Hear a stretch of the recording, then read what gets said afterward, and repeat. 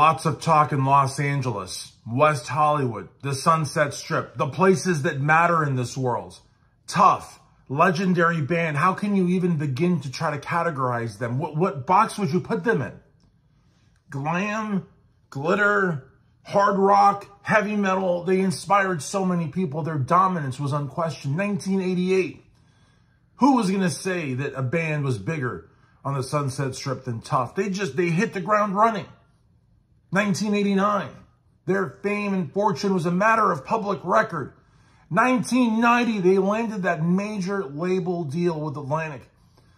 1991, they hit number 3 on the MTV video charts.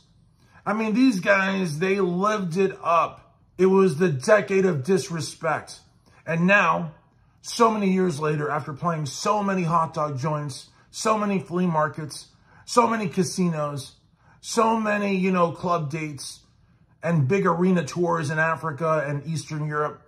Now, the rumor is that they're going to get inducted. That's right. Who's going to give the speech? I don't know. I really don't know. It's probably going to be another band, as they do. Remember when Kiss got inducted? Tupac, the late, great Tupac Shakur, he inducted them. Beck inducted Van Halen. And, for TUFF, it would be probably a similar, band artist on that level. It could be London, maybe. Nadir DePriest could be up there. Someone huge, you know what I mean? Maybe Carrie Kelly from Big Bang Babies. I mean, we're talking the big, big bands. And, it would be iconic, Now, you might be saying, well, how will we know? Well, there's a whole process that takes place. You don't just get inducted. You don't just say, okay, well, TUFF, legendary band, legendary guitar player George DeSaint, rock god Stevie Rochelle, drum lord Michael Lean, and bass ace Todd Chase. They don't just say, oh, well, what are you guys doing this week? Oh, we're getting inducted. It doesn't work that way. There's councils and stuff. In this case, these councils, they probably meet at In-N-Out or whatever, or Ralph's, maybe they meet at the Rainbow, Their menu is very, very good. I mean, they've got some really nice selections. Maybe they meet outside of the Roxy or the Whiskey. Places that TUFF, I mean, people, you couldn't get in one more person in there with a shoehorn. Beautiful women, men of questionable ethics. I mean, everybody was just waiting to get in line.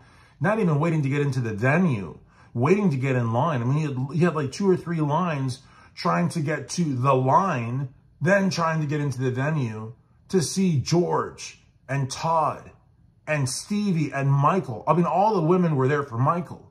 But the point is that, to see these guys finally, maybe they could find George.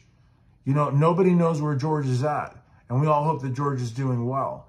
He also got a lot of the beautiful women. The reality of the matter is everybody got a beautiful woman in that band except for Stevie. But the point is,